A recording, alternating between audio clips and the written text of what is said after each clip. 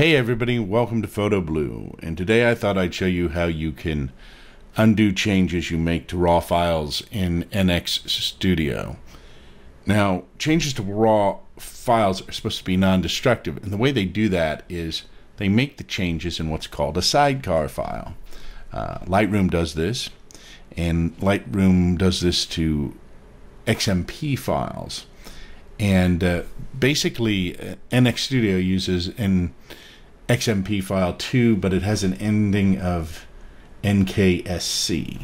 So if we look here in this folder where we have a bunch of pictures, you can see some NEF photos in here, some JPEGs in here, some other files in here. This file right here, for example, ends in XMP, and that was created by Lightroom, and it's a file that tells what the changes are to a photograph. So it pretty much gives all of this information about the photograph and any edits that are in it. With NX Studio, it actually is a little bit nicer because, as you can see, I've used on one RAW in this, and Lightroom in this directory, and they each have their own sidecar files in here.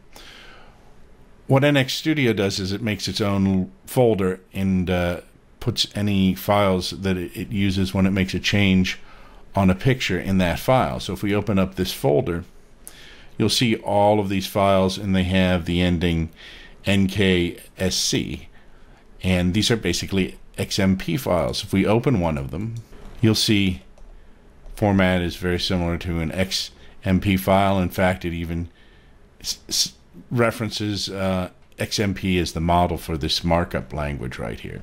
So this is actually where NX Studio saves changes.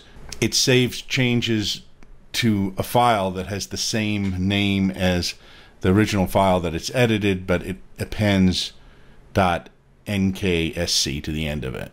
Alright, so we can actually roll back changes from that file. In fact, if you just remove the file entirely, it would create a new file and it would revert back to just kind of the standard file that it opened to.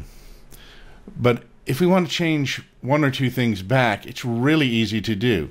Now, you may have tried to do it before, and you may have gone to undo and redo and realize they're grayed out and nothing happens with them.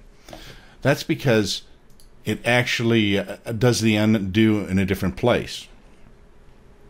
So let's take exposure compensation, for example.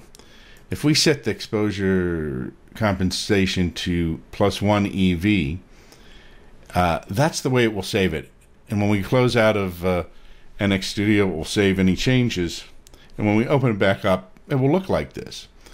If we want to change it back, all we have to do is go to the original value.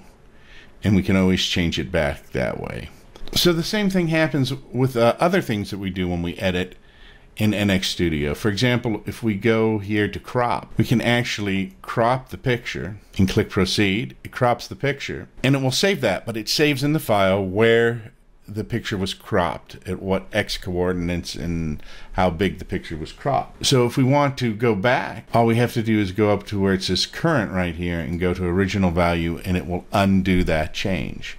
Now the nice thing about that is, because it saves the changes in a separate file, which is just a text file, if you come back in and you decide I shouldn't have cropped it that way, or I want it the full original crop, you can actually go back in and you can go back to the original value. So that's how you undo changes in NX Studio. This has been Photo Blue, and I'll see you next time. Don't forget to subscribe, share, and like.